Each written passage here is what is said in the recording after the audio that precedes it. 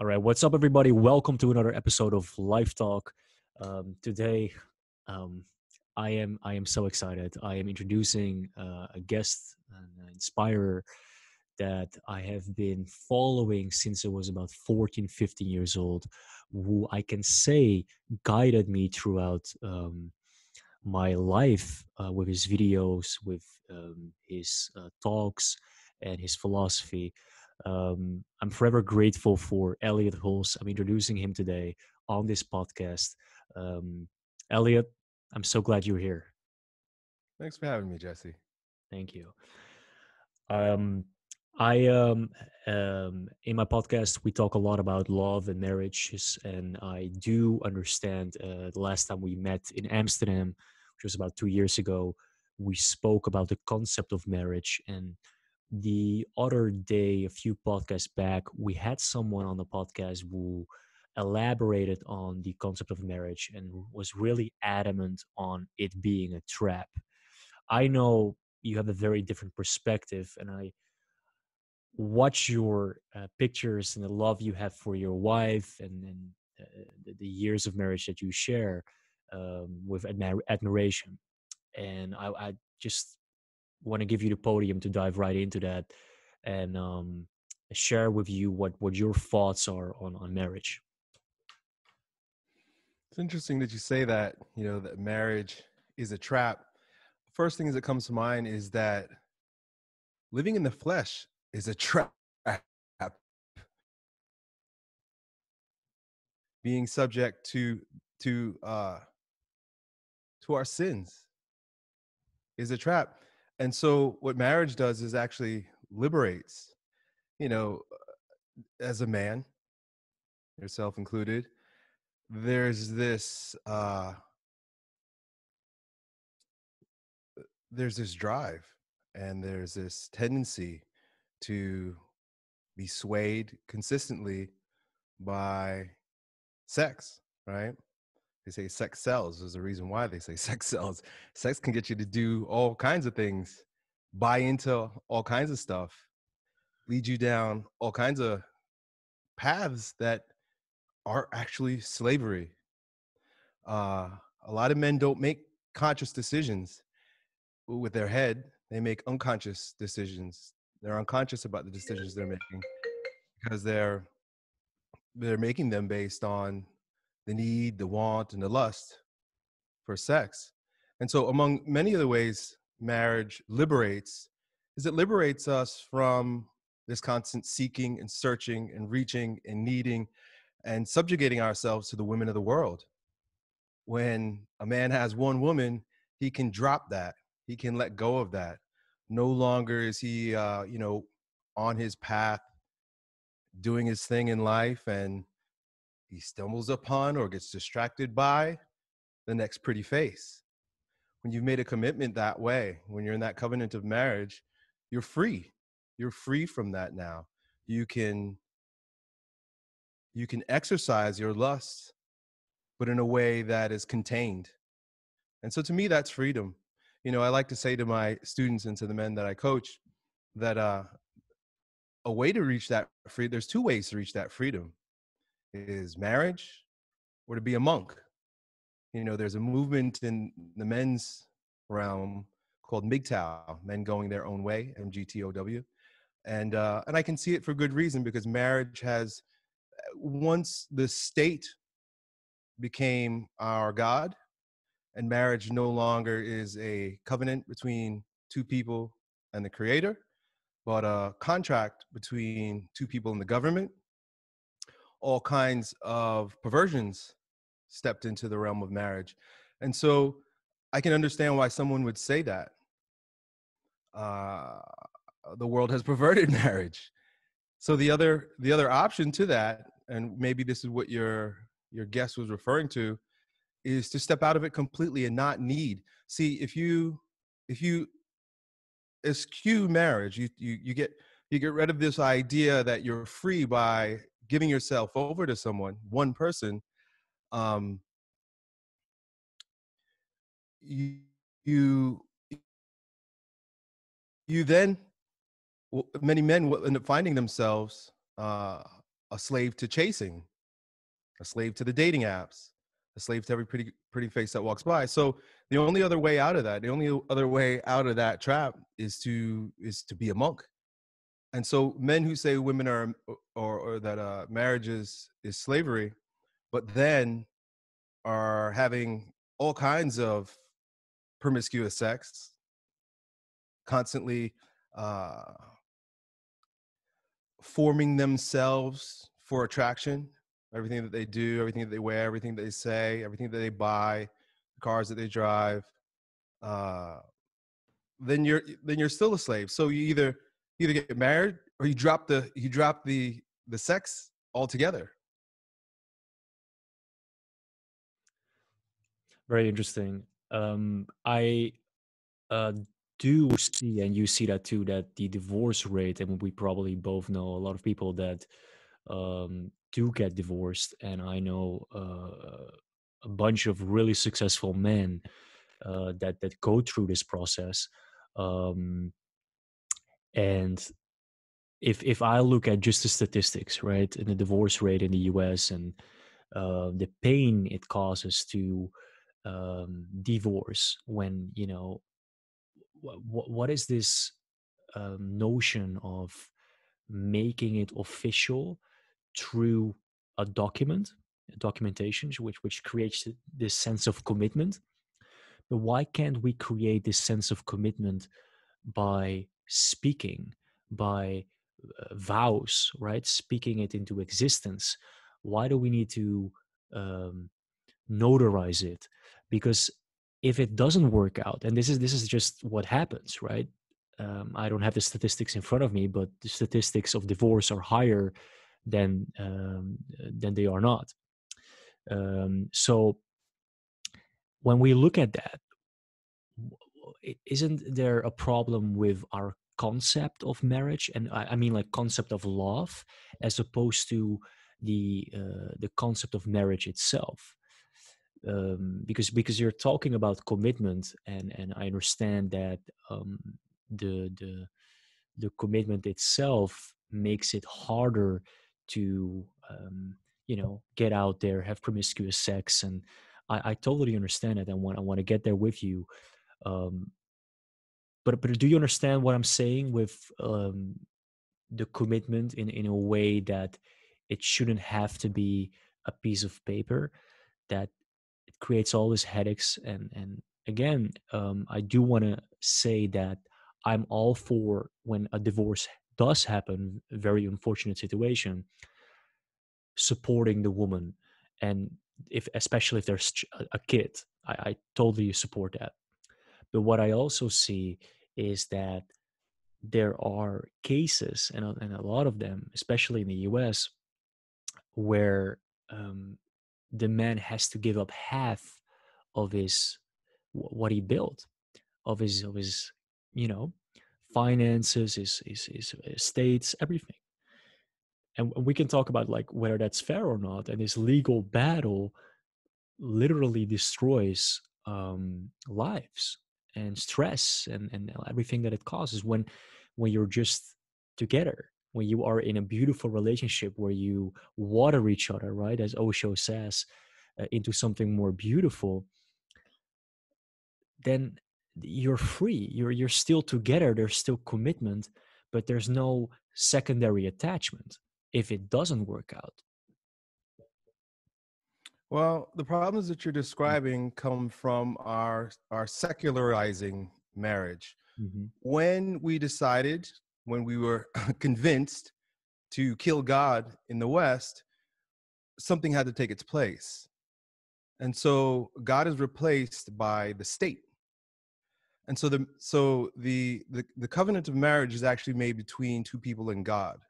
That's really that's really what marriage was intended since the beginning, how it was intended from the beginning.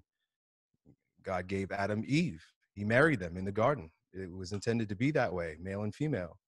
Mm-hmm. But since communism, since Russia spread its errors, and we're living in basically a Marxist socialist world.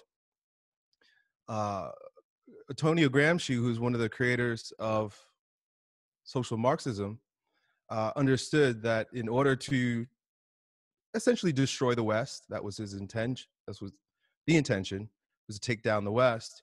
You had to de-Christianize it, and so you had to do everything that you could to get God out of everything. Well, that's the objective of communism, is to make the state the God. That's the point. You got to get rid of God so that God could be replaced by the state. That way men can have the power over men rather than God having the power over men. And so what that does is it no longer subjects the marriage commitment to two people and the creator.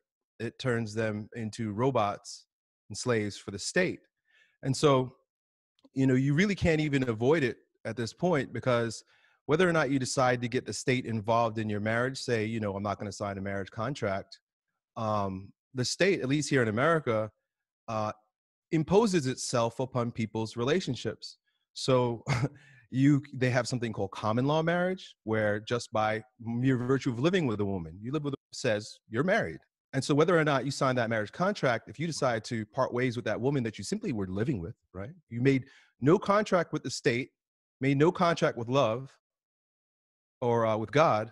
You essentially forgive or give over your power by simply being with her. So a woman can take you to court and wipe you out, even if you don't sign that contract. In fact, there was a situation in Canada that recently showed up where a man was dating a woman. I think they were dating for something like 9 years, but they never lived together. They never lived. It was a long distance relationship, boyfriend and girlfriend. They were adults, man and woman, never lived together. They broke up, and she was still, according to the state, entitled to half or whatever she thought the alimony was due to her, regardless. So we're living in this fallen world where whether or not you decide to make God a part of your life, you're going to get a God. And as far as marriage is concerned, marriage has been perverted by the mnemonic forces of government. And so because Big Daddy government says, that's what it's going to be. Interesting. It has been perverted. I hear what you say there. So mainly what you describe, that's it's not the marriage that's wrong with today's society, but today's society created and perverted the concept of marriage itself, which in a way helps with structuring not only the love and commitment, but also livelihood. So when God is a part of the marriage, it goes Mhm. beyond the flesh. It is Yeah, the union of two souls. And when you have religion and when you believe in God, you have spirit, you have soul, you have something that's beyond the material. But in our world that has reduced everything to material, people who get together. Now, we had this whole gay marriage thing happen in America. They wanted yeah, gay people to be able to be married. Well, why was that? Why would you want to be married? Well, because there are state benefits, right? So I live with I'm a man and I'm living with another man. Well, of course I've kicked God out of that equation altogether just by my choice, but I still want to get married, even though it's something that's really, is a religious institution. Um, why? Because I get tax benefits. I get I get health benefits from mm, my job. I can put this person down on pieces of paper and receive all of the all the goodies that Big Daddy government gives them. And so, what we by doing so, marriage is confined to our most base and primal nature. It's not spiritual at all. It's based on selfishness. It's based on greed, yeah. possessiveness. It's based on power. And that's why the divorce rate has been higher than ever. Yeah, absolutely. That's Hmm. because when there's a God says that when a woman and man come together, they become one flesh. Hmm. You literally become one flesh. You become one thing. St. Paul says it's a mystery, but you become one person with that soul. You become Yeah. one soul in a way. Um, when we see it from that perspective, we recognize just how binding that is. That is eternity. That's soul stuff. That's spirit stuff. Mm-hmm. When we do it because of tax benefits, right? When we do it because the state says so, then it's reduced to something that's like you can't cut the soul. You can't hurt the soul. You can't. In other words, the soul is not physical. Mm-hmm. Right? It does. But so it cannot be separated the same way a physical thing can be separated. So we then become in our age really the state is our god, and the reason why we've allowed the state to be our god is because we are our own gods. Everybody is a god unto themselves. Narcissism is the dish of the day. Everybody believes that my truth matters, what I think matters, what I feel matters. Me. Mm-hmm. So when we come from that perspective, then they don't feel in love anymore. It's so easy for them to just pick up and leave. And the funny thing is that then they go get remarried. So it's a fake marriage, and they're Yeah. jumping from fake marriage to fake marriage. The whole thing is it's just a show. It's hoax. It's a hoax. It's fake. Yeah. So for these people, to begin with, it'd be smarter to not just get married at all. Um, right? Because it's a whole show. Look, if you can control your Mhm. passions, if you can be if you can have self-control, if you can remain chaste, you can be a monk. When I say that, it means in terms of sexuality, Mhm. celibate. Then by all means do that. In fact, St. Paul says that. He says it's better not even to look at a woman. He says to be as I am, because he was a single man. He says better not even to look at a woman, but if you must because you cannot control your lust, then marry. Let's be honest here for a second, right? So we're both men. We both have testosterone. Looking at it from a psychological perspective as well, in a digital era, we are flushed and like every day with um, impulses of beautiful women on Instagram, on Facebook, on everywhere. It's around us. So how do we, not look? How do we not feel anything? I can't deny that it does something to me, and Well, uh, Jesse, you're a really good-looking guy, yeah. so I'm sure it gets thrown at you a lot. You Thank you, also have Elliot. I a appreciate that. you also have a really lean body, a good-looking, strong, very low body fat. Uh, I'm sure you get tempted by ice cream and donuts and cookies. I'm sure there are all kinds of sweet things out there that you want, but when you've made a commitment to the health and to the strength and to a better body, you know how to deny yourself those things. And it's the same thing. Random sex, promiscuity it never leads to anything beneficial. It may be sweet for the moment, Hmm. right? Just like that donut, it might feel good in the moment, but I see no difference between a obese glutton for food and someone who is controlled by their sexual passion. The same Hmm. way that you control you have self-control for your fitness and for your looks and your health and your lean body is the same way that you exercise that control over the desire for ejaculation. I mean, that's really what it is. Hmm. Interesting. Yeah. Um, but again, our psychology is if Yeah. I when I was studying psychology, right? When I was studying psychology, I did some empirical research, and I saw that within marriage, after about 5, 6, 7 years, we tend to look for other things. We tend to get curious. It's just a natural process.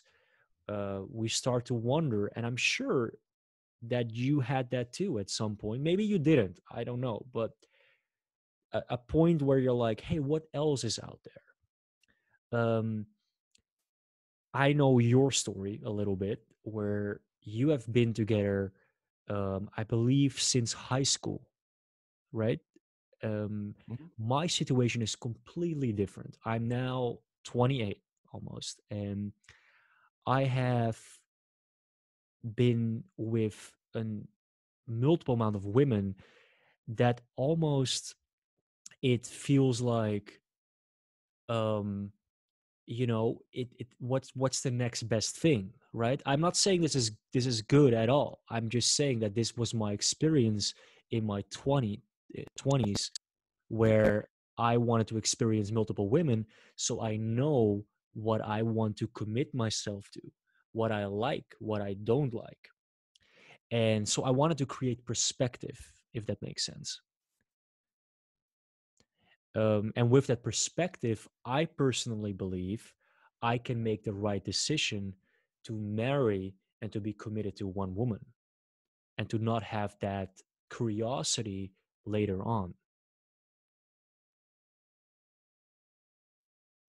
I can understand why you say that, especially in the world where we're given this idea that love is emotional and Hmm. that love is sensual.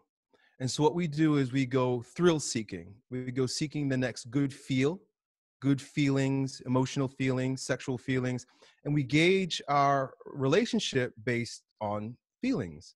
How good does it feel to have sex with this woman? How good do I feel around her? And a lot of feeling I know for guys is pride. How proud am I to have this one with me? Or how proud am I to walk around with that one? What that does by putting all of our stock in emotions, feelings, and thrill seeking is that it bypasses the most important thing, which is rational love. Rational love is a love for that person's character, a love for that person in the way that God loves them. It's loving that person even if your feelings change. Feelings are fickle. Feelings come and go. Thrills come and go.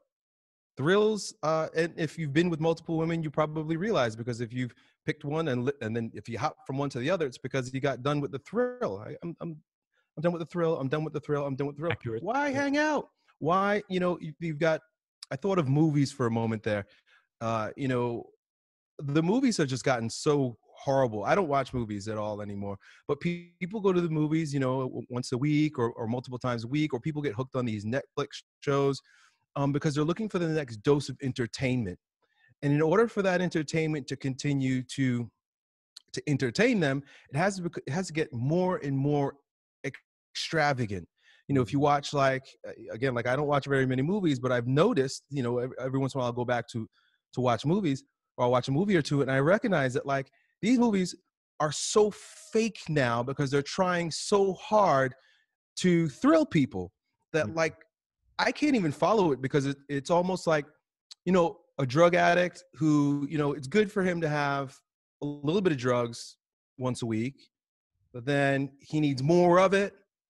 And then he needs it every day. And then next thing you know, he needs it all the time because he no longer gets that high.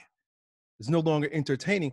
The same thing's going to happen when we treat sex and emotional love with that gauge. It's like movie hoppers and thrill seekers. Um, when you look, when you choose not to be a monk, when you choose to be with a woman, when you choose to be with a woman, you choose that woman because ultimately she's going to be a part of you. She's going to be your partner. See, people take more time to choose their business partners than they do their life partners. If you're going to choose a business partner, you're going to look at his back, you're going to look at his background, right? What kind of business did he have in the past? You want to know his ability with money. Is he financially stable? What his credit score is? I mean, you're going to look pretty deep. You're going to check references. You're gonna study that guy's character, because you don't want him all of a sudden to, like, flip out. So you're going to look for red flags. Mhm. You're going to look for all these things that point to stability, that point to this person. And here's the thing: a big part of the problem with men is we don't know where we're going in life. We don't know what we're worth, and we don't know what our mission is. So if you have a business, you know what your business is about. You know what you're going to be producing. I'm going to be producing these widgets. In order to produce and sell these widgets, I need someone that can do the things I can't do, that can complement me in my building of this thing. The point of marriage is family. That is it. The point of sex is procreation. That is it. There's a flood of emotions, and people like to like to reduce sex to something that is feelings related and emotional related, but really when it boils down to it, ultimately boils down to it, what are you actually forming the procreative act? And Hmm. so to be in relation with a woman means that I am preparing, or I'm vetting this woman. You know, we hop right into bed these days because of contraception. You know, it's an abortion. You know, you get pregnant, kill the baby. Oh, we don't want to get pregnant, take these True. chemicals. So, you know, we're chemically castrating ourselves or we're killing babies rather than doing it the right way and taking our time. Take Hmm. your time with someone. And I say this to you as a man, but I really also, this is even more so for a woman because she's the one that's more vulnerable in this situation. Women are the gateway to sex, men are the gateway to relationships. And part of the reason why relationships aren't working is because women have thrown their gates open and they can be invaded at any time by any man whenever Hmm. the whim arises. And what about joy? Because I hear you talk about very black and white about procreation, but what about the aspect of joy? Like Joy is from on sex is a high. very enjoyable experience, isn't it? No, It's not. Okay. no, it's a pleasurable experience. Pleasurable. Okay. And you have to understand that there's a distinction between the two and that there's one higher than the other. Joy is spiritual. Joy comes from above. Hmm. Joy is an ever-present state. You live in a state of joy. You can never live in a state of pleasure. Sex, you know, if it lasts 20 minutes, oh well, that's what you're getting. You had 20 minutes of pleasure. After that, anything else you feel is basically ego. Ah, I got this hottie next to me, or whatever it is. So there is no joy in sex. There's no joy in promiscuity. There's pleasure, and what we've done is we've conflated the two. And so we live in a world that equates pleasure with joy. So you get this car. Now Hmm. you have this sense of pleasure because you have a new toy. You have new leather seats to smell. You have a faster engine. You know, you have this nice thing to play with. It's very pleasurable. But as you can, as with anybody who has been able to afford expensive toys can tell you, oh, that's fleeting. After a while, the car just becomes a car. It's like, oh wow, because there was no real joy there. There was just Yeah. pleasure. That's the reason why I sold all my cars and just Yeah. invested it in other things. Yeah, no, that's totally true, and this is also has everything to do with the dopamine receptors in the brain. We need constant gratification, instant gratification. I even notice myself that sometimes am I looking for business or am I looking for just to waste time and to get a new shot of dopamine. So it's good to be conscious of that, and the same goes with having sex with multiple people. I think, and I also speak from experience right now, whether it's from myself or other women, it desensitizes you. When in the beginning you might say, yeah, you can have perspective, you know what you like, you know what you don't like, but at the end of the day you get so many impulses and you give so much away from yourself that it desensitizes. The same goes for frequent masturbation, right? This is the whole no fap movement and semen retention, which, by the way, from my experience, works for both women and men. If you refrain from anything sexually for a while, you become more receptive to it. Um, the only thing that I did note from what you said is that, and like after the 20 minutes of sex, but and like like it's done. But I have to disagree with that because for me, sex is the look in each other's eye, the exchange of energy, the smell, the pheromones, the way sex is so much more, right? And the Yeah, whole sensual. tantra and yes, yeah. You're describing sensuality. Ask a person who's addicted to donuts, and they will tell you the same thing. Or Mhm. or women who love chocolate so much, or wine. Think about women and chocolate with wine. Women don't necessarily crave sex the same way we do all the time. It's slightly different. There's Mhm. some crossover, but ask a middle-aged woman about how she feels about chocolate and wine, and she'll tell you the same exact thing. The Mhm. look, just the look of that body and that little tingle you get in your body when you start to calm down. Dude, Yeah. it's just chemical reactions. It's all sensual. Mhm. It's not spiritual. And that's the thing. We've reduced everything to the sensual, to the material. And that's why I started with the fact that we've removed God from every aspect of our lives. And that's why we have no joy, because it's not spiritual. It's Mhm. all carnal. That makes total sense. Yeah. Um, so basically, what you're saying now is also the problem right now where we are with marriage. It's the lack of spiritual. Correct. We've completely Right. detached ourselves from that. Right. Yeah. We have no virtue. We live in a Yeah. virtueless society. We live in a virtual society where everything's basically fake, but we don't live based on virtue anymore. Nobody we don't strive to develop our characters. School teaches us how to answer the right questions and brainwashes us into believing all kinds of degenerate ideas. There's nothing about character development. There's social justice character development, which really actually hopes to reduce us and to turn us all into one gray, bland mass of controllable robots. But that's not true virtue. What is your perspective when you are married or when you are together about the role of the male and the female in a relationship? Um, Especially now when we're talking about equality and you know, whether it's financially or the things you do in the house. What is your perspective about that? What are there rules in a marriage, in a relationship, and how do you describe them? Well, all you have to do is look at the physiology of Mhm. man and woman, and you can tell right away what ultimately the goals are. Just look at our physical bodies. Men are bigger, we're stronger, we're a bit more rugged. We're meant for work. Men are meant for work.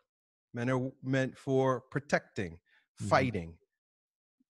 Women have a gift that only women have, a superpower that's far and beyond the physical strength of a man, and that is the ability to create life. A woman's body is designed in the same way that a man's body is designed to lift and to push and to pull and to work. A woman's body is designed to bear and carry children. And so if you just consider what the body, I'm being purely physiological Yeah. here. I'm just Mhm. looking at the bodies, what one body is like and what the other body is like. It doesn't take a brain scientist or rocket scientist to figure out in a family where are their roles better played out. Yeah, this is interesting that you say that, and everybody that's listening right now, and you know, especially the feminists out there that follow me, you know, it's okay. Let us know what you think. Share your responses. You know, we might do a part two as well and elaborate a little bit more on that. But I have to say, as far as the physical, I do agree with you. However, I think there are significant differences in male and female, and we're trying to reduce that so much that we can only speak of, oh, we're all equal now. And now we have another thing which is non-binary. So we detach ourselves from any form of role, and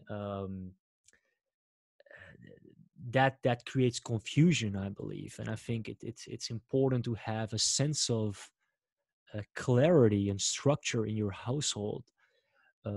What are your thoughts on that with this whole non-binary and women and feminism and all that? Well, like I said earlier, I Mhm. mentioned the term Russia spreading its errors, and we know that Russia was overthrown by the Bolshevik Revolution in order to Mhm. instill communism. Communism is a system that's designed to, it tricks people, but it's really designed to consolidate power into the hands of a very few while making as many slaves as possible. And so when we hold dear these newfangled values that we have in the West, we got to understand that communism has already been exported to the West in Marxism. Cultural Marxism is the communist battle fought not with bullets and bombs, but fought with ideology. So Mhm. you pervert the mindset of the people. You pervert everything that they hold dear. You destroy the culture with the Mhm. ultimate objective of creating the largest mass of tax slaves as you possibly can. So you do that by introducing perverted ideas through the media, through the schools, through the music, through Mhm. the government, that ultimately in this term, in terms of feminism, which is a daughter of communism, to create more tax slaves. In communist Russia, the whole idea was to get women out into the workforce. So they were the first ones to start allowing abortion. Why? So that women can make more money for the state. Women think they're liberated when they work for a boss and pay money to the government, but they've been convinced that they're slaves when they work at home for their family and their husband. It's a trick. It's a complete trick because you're a slave either way, except you're not now a slave to which you were never a slave. Women were never a slave. Men and women are equal. They're just not the same. They play different roles. Mhm. It's just nature. It's the way it is and everything. The sun and the moon, the night and the day, the up and the down, the in and the out, the fire and the water. Everything is in its opposites while we live in this 3D. So men and women, it's only normal, it's only natural. Now, how do you, here's the thing, how do you create more tax slaves? Well, you convince women that you convince them that they're slaves in their homes and they're liberated out in the corporate world. That's just one sliver of what has unfolded in terms of communism and feminism. The roles have absolutely been perverted in both ways. Men are becoming very emasculated, both through the chemical castration of men through the plastics and the hormones in the water and the things that literally they're changing our physiology, both men and women. Um, I mean, I could go on and on, but ultimately, the key is that feminism does not liberate; it enslaves. It enslaves women to a a, a, a, a a degenerate ideology that only makes people miserable. Since feminism, there have been over 60 million abortions worldwide. More babies die in the womb every year than all of the world wars combined. Do you know that every year more than? And so we've got we've got that to contend with. You mentioned something like 60% or 70. I think it was close to 70% divorce in America. Well, did you know that Mhm. 90% of them, particularly in California, which is the Lord of Babylon, 90% of divorces are initiated by women. I'm What laughing, but does it's that mean astounding. for our Yeah. what does that mean for our children? Well, 90% of the men who are in prison come from single parent homes. I don't know the exact percentages. I don't have them on hand. Actually, I could pull them up. I had a presentation on this not too long ago. Mhm. Drug addiction, depression, obesity, all of this quote unquote school shootings that have been happening. These were, violent teenage boys pick up guns and go murdering people in their schools. Every single case was a result of a single parent home where mainly the mother has been raising the child without a father. Destroying the family is the true stated objective of radical feminism. And when I say radical feminism, I mean everything after women's suffrage. They use women's suffrage as a means to get women to vote against their husbands, so that new political power women could be manipulated in order to allow these atrocities. So it's been a trick that has destroyed men, it has destroyed women, it has destroyed families, it's doing what it intended to do. Cultural Marxism was intended. Antonio Gramsci and Mark, was it Lucas, John Lucas, I think that was the name, the creators of cultural Marxism, Uh, the stated goal was to take down the West. We're there. They're winning. I I do have a question because when I met you in Amsterdam, we talked about a lot of the literature from Osho. I haven't heard you talk about that a lot lately. Is there a specific reason for that? Have you detached yourself from a lot of his beliefs and his way of thinking because you got closer to God? Yes. Hmm. Yeah. Osho made himself a god. Hmm. And if you know anything, I found his ideas fascinating, Hmm. liberating, and I liked his meditations. But every single one of them stems from my ego's strong propensity towards chaos. And I think that it's a seed that is buried within all of us, each fallen man. We have this Freud called it the death wish, and that is this strange, sinful sense that there'd be some pleasure in destroying things.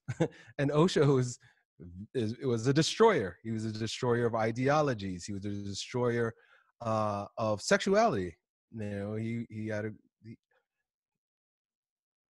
There are a lot of things that I discovered that's in my search for why men are becoming weak. Because Hmm. I mentor to men, and I wanted to know this. I really wanted to know this. Why are men becoming weak? I discovered a myriad of uh, ideological subversions that have happened. Everything from the realm of God to the realm of money, and how this ideological subversion unfolded.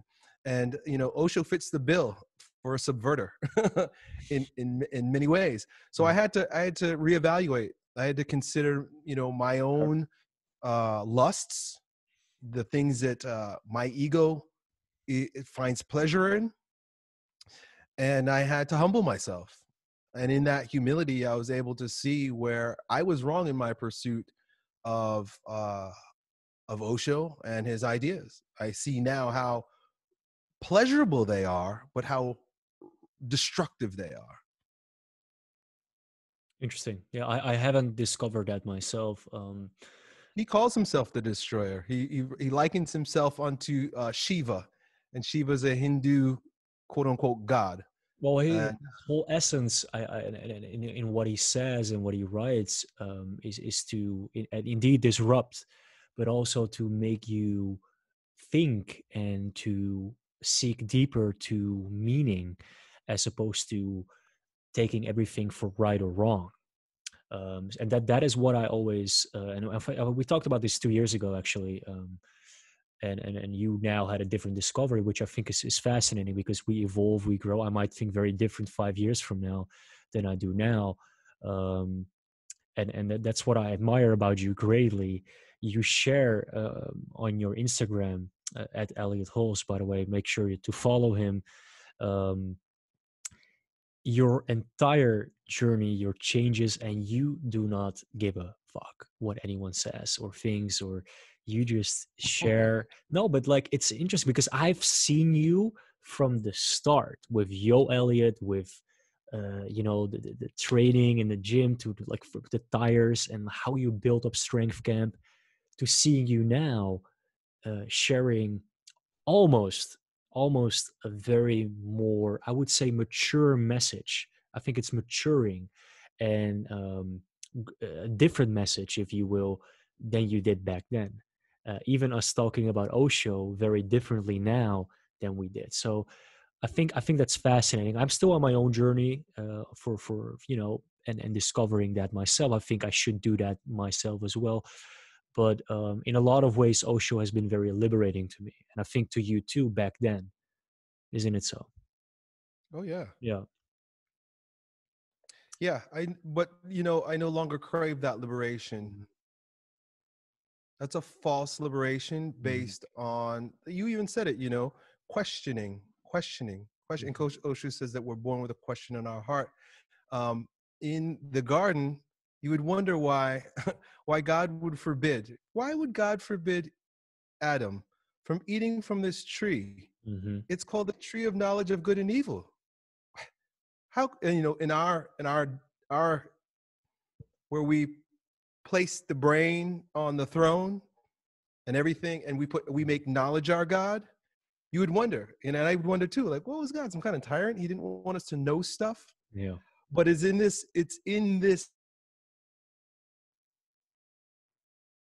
there's this seed within us that wants to be God. And this is what the secular world has allowed us to do, want to be God, but we become God in our own minds.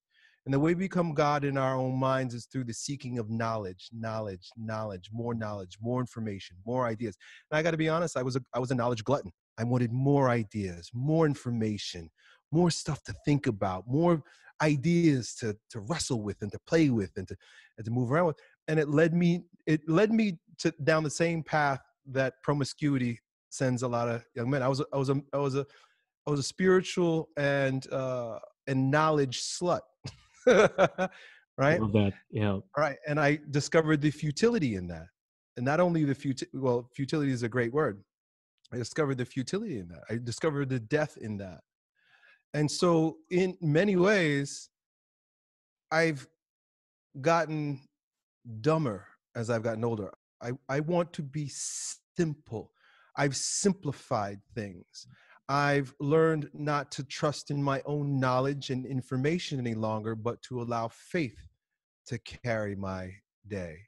And that requires a kind of courage that we're never given. We're taught not to be courageous in our schools. We're taught to be dependent on what? Information and knowledge. So we lack that virtue of courage. Courage and faith. Faith is a supernatural virtue. You can't teach faith. You can't learn faith. You can't get it by reading about it. You can't get it because you rationalize. Well, you can. St. Thomas Aquinas does a pretty good job of it. Um, it's a courage. It's a trusting. It's a letting go, and it's a simplicity that you allow. That ultimately, if you've allowed yourself to become as complex as I have, you just fall into. And that's where I find myself now. I'm actually just simpler. Hmm. Do you find, this is my last question, do you find that you being more simpler in a more complicated culture, in a more um, diverted culture, and that's changing so rapidly, agreeably in the wrong way, do you find it hard to um, put yourself as someone with courage in a different direction, which you do on your social, which affects your following, affects your business, most likely? Um, do you find that difficult? I don't think about it. I don't think about it. You know, I've lost business partners because Mhm. I'm bad for business. That's my point. Yeah. Right? Hmm. But it doesn't it's not first for me. That's not for pleasing others is not first for me. Getting more followers is not first for me. Uh I don't need people to like me, love me and pay me. I I don't get what I need from other people. Other people can't fulfill. People can't fulfill. People can't truly fulfill me. You will always end up short. There's only one person that I even give some of my faith to that could fulfill, and that's my wife. Not even my children can fulfill me. My wife can't fulfill me, but she's as close to another human being be able to fulfill me that there is, because we have an agreement. Um, so I don't really care. I don't. It doesn't. Yeah, I just don't care. The reason why I'm saying this is because I do see, the whole business partner that you lost, the conflicting nature of social media with your persona. People saying, "Hey, we missed it. The old Joe Elliott, we miss him." Um, and what I greatly admire, and I'm very very much, and this is why I connected with you even 2 years ago, and even in the beginning when I was 14 years old. Can you believe it? Um, the ability to just be yourself when the whole world points out a different direction, to be the voice of the unheard, and to be disruptive in a little sense. Right now we are, because we're losing culture, we're losing Christianity, we're losing a lot of our core spiritual values. And to see that sink more and more and more, and even with me, because I'm partially an influencer, I'm partially expected to behave a certain way. It's it is quite difficult, but it takes courage, that you just explained, to stand tall and to um, be that voice that you truly believe in and you stand with. Yeah, Hmm. yeah. I mean, I'm just gonna look. If I get on social media, it's only because I kind of have to. That's it. Helps. I pay the bills that way. Yeah, I make offers that way. I have ads, but I'm never going to tailor myself to what's most pleasing to people. I'm going to be who I am, and if you're yeah, interested, hey, I got something that you might like. yeah, And if you're not interested, that's okay. You can go away. And tomorrow you might be interested today, and then tomorrow you're not interested, or you might be not interested today, and then tomorrow you'll be interested. But I'm just going to keep on going. I'm just going to keep. I have no other choice. I can't do it any other way. I've tried, and it doesn't work for me. I just yeah. have to be true. I have to be honest. I have to be myself. I love that. I want to thank you so much for your time and elaborating on this topic: culture, marriage, love, um, describing a little bit of the archetypes: king, warrior, magician, lover, between the lines. Um, and I really hope to see you again at some point, and to connect. Smoke. I don't know if you still smoke that good cigars. I don't know if you changed that too.